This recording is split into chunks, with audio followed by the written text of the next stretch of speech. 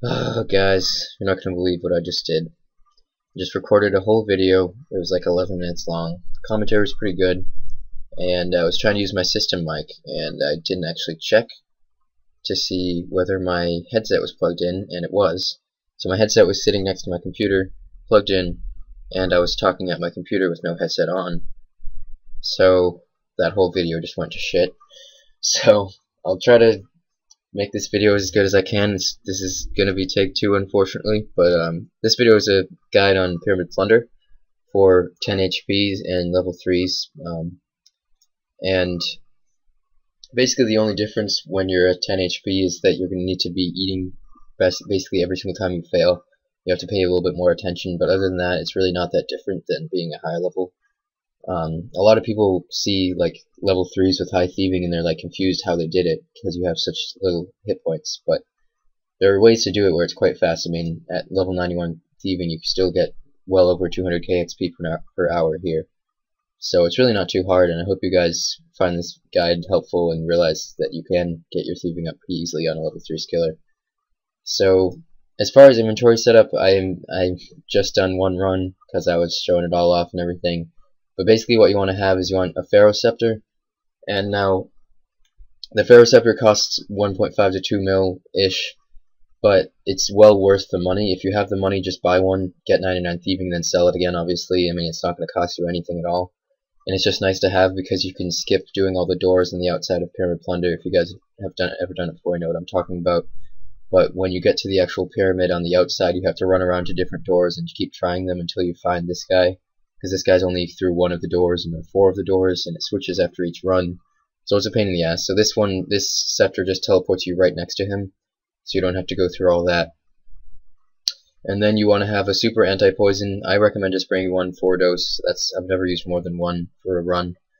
And I bring super energy because my agility is pretty low, and I weigh a bit because, well, I only weigh 1 kilogram, but my agility is pretty low. You might not need it at higher agility, but you probably still will. Because you will be running through a lot of rooms and your run energy just runs down. It takes about 20% per run. And then I bring a house tablet. I just teleport to my house when I'm run out of food, and then I use my glory to get to Edgeville, and I bank pretty quickly. Now, one thing that you really need to keep in mind is that the Pharaoh Scepter does not protect over over many things. And potions are included in that. Now if I had 3 potions in my inventory, then they would protect and the scepter would be down here. So that's why I can only take 2 potions. And you can't take jewelry like rings of dueling or anything. I mean, that'd be faster banking, but the jewelry will protect over the Pharaoh Scepter, which is stupid, but that's how it is. So you have to be really careful, and before starting a run, make sure you check your items kept on death, because especially at first, when you're not used to when to eat and stuff, you might die a few times, and it won't matter as long as you keep your scepter, but if you lose your scepter, you'll be fucked. So yeah, that's about it for setup. You basically just want your scepter, you want the potions, the teleport, and the rest is going to be cakes. And I'd recommend leaving a few inventory spots open just to collect the artifacts, because you will need to use the artifacts every 3 runs to recharge the scepter. And if you have 91 thieving, then you should be fine with gold artifacts. You need 6 gold artifacts to recharge the scepter, and you can get that in 2 runs probably, so you should be fine. And lower than that, I would recommend bringing a few less cakes, because you're going to need 12 stone artifacts and you may not be able to get enough gold.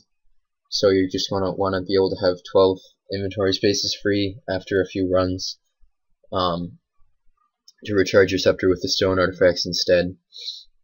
So that's about it. You just want to make sure that you keep on top and check. You can check your charges by hitting examine, and it'll also tell you how many charges you use, how many charges you have left every time you teleport. Now, one thing that's important is that when you click teleport, there are 3 different options, and you want to click the top one, Jaws of Ra. Now, it won't let me teleport because I'm already here, but Jaws of Ra will bring you to the pyramid in Sulfanum, which is where Pyramid Plunder is. So I'm going to start off a run, and I'm going to show you guys basically what you do. So you hit start minigame with the Guardian Mummy here, go through a little dialogue, and right when you get in, you'll notice that there are spear traps here. Now you want to click the spear trap on the outside of it and don't walk in front of it, because it will hit you for damage and get knocked back.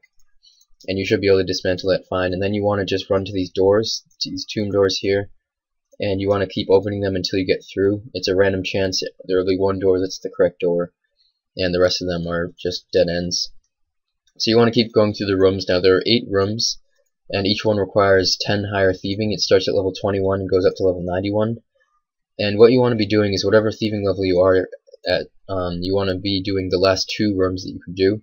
So if you're level 91 thieving, you want to be doing level 81 and level 91 rooms, which are room 7 and room 8. So the lower your thieving, the less running you're going to have to do to get through here, but obviously the less experience you're going to get. So you just keep running through these different rooms. Now I usually keep my camera angled so that north is facing east. Basically you can see north is going this way. And I find that this is the easiest angle to use, just so I don't have to keep rotating my camera all over the place. And I've done a lot of Pyramid Plunder, so I know my way around pretty quickly. It takes a little bit of getting used to, but yeah, see there, I just failed the trap. You can actually fail that, but you don't fail it very often. So you just keep running through, and if you're level 81 thieving, then you want to stop here and start your plunder, but I'm level 91, so I'm going to stop in the next room. Now each run is 5 minutes. It's on a timer. This little thing is not actually helpful, but you follow this bar, and this bar is telling you how much time you have left. So you want to loot your second to last room as much as you can, but the important thing is to make sure that you have enough time, and just enough time, to loot all of the urns in the last room, because those are going to give you the most experience. And as you can see, I got poisoned there from the first urn that I failed on, and you just want to drink your super anti-poison, make sure that you're not poisoned. And the super anti-poison will last you for 5 minutes per dose. So basically, if you are 91 thieving, then you're going to be doing this room until the bar hits about the line with the Q, and then you want to start opening doors to get to the next room, and that should leave you with just enough time in most cases. It varies a little bit just based on your luck and failure and everything. Sometimes you get through a whole room without failing at all, and sometimes you fail like 8 times in a row on one urn. So you just have to leave enough time, and if you stop about here, then you hardly ever should run out of time in the last room. And I haven't timed it for other levels because I didn't start doing this until level 91, but it shouldn't be massively different, maybe just to add a little bit more time. And the most important thing on a 10 HP account is that every single time you fail you want to eat, unless you get hit for a 3, because these keeks heal 4. So you can take 2 hits if you start at 10 HP and get hit for a 3. But otherwise you want to eat every single time you fail, and you just have to pay a little bit more attention than if you had higher hit points. Because if you fail, like if you get hit a 4, you're at 8 HP, you get hit another 4, then you're dead. And you don't want to die.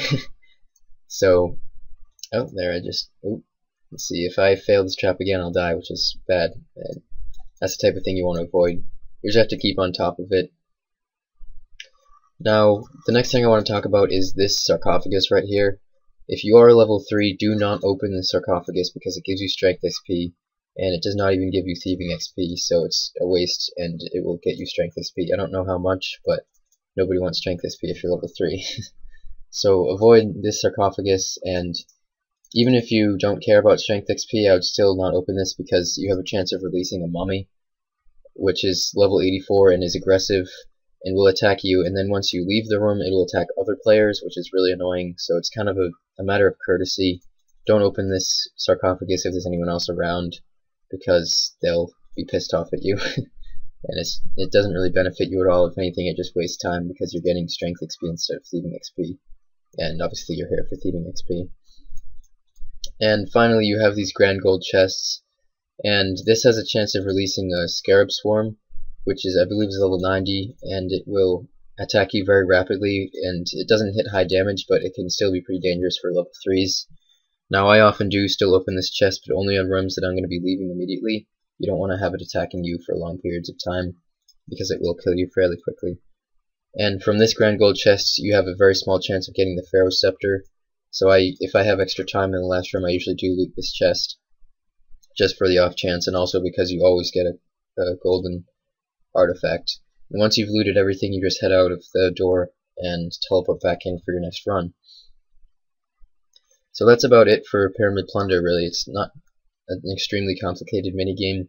Just takes a little bit of getting used to. Each run is 5 minutes, and you can expect to get around 20 to 30k experience per run, and it totals up to over 200k an hour, up to 250k an hour if you're level 91. So it's quite fast, fairly easy, and getting 99 thieving on a level 3 skiller is really not as hard as a lot of people think. So I hope this has been helpful for you guys. This is what I'm going to be doing to level 99 thieving, and I should have it in a week or two.